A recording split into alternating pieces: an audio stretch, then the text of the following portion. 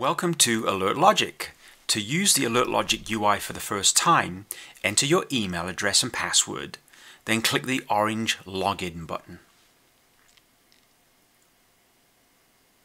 In this video, we're going to be adding a new AWS account to the Alert Logic UI. To get started, click on the menu icon from the left, go to Configure, expand it, then click into Deployments.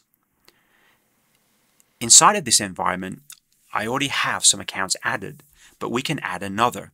To add an AWS account, click the orange plus button and then click Amazon Web Services. Go ahead and enter a name for your deployment. Then click Save and Continue. The Essential solution leverages an EC2 instance as a scan appliance. With the default automatic mode, Alert Logic is able to manage the appliance for you, spinning it up and then terminating it once it's finished scanning to save on EC2 runtime costs. You can then click Save and Continue. The solution requires an IAM policy and an IAM role. You can configure this manually via the manual IAM setup or use the CloudFormation setup. To use CloudFormation, click the blue link under Step 1. The link will open up a CloudFormation template directly in your AWS account. Scroll to the bottom, check the box, and then click the orange Create Stack button. This process usually takes 20 to 30 seconds to complete.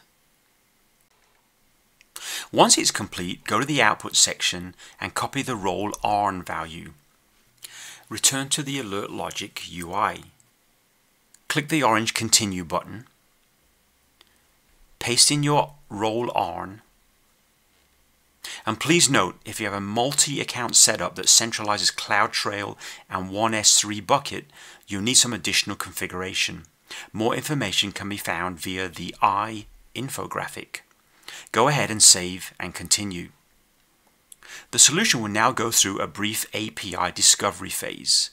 During this portion, we're going to identify regions, VPCs, and subnets that are in use.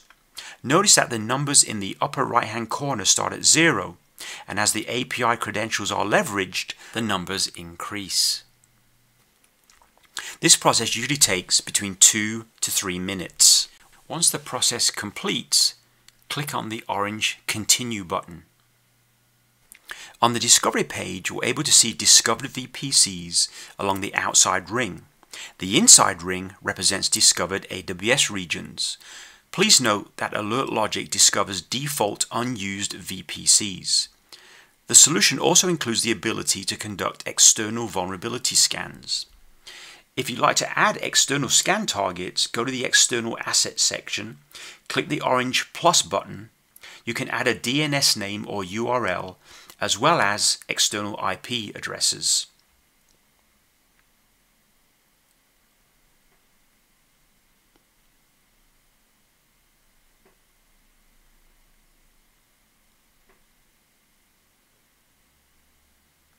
Once you've added all of your external scan targets, click the orange Continue button.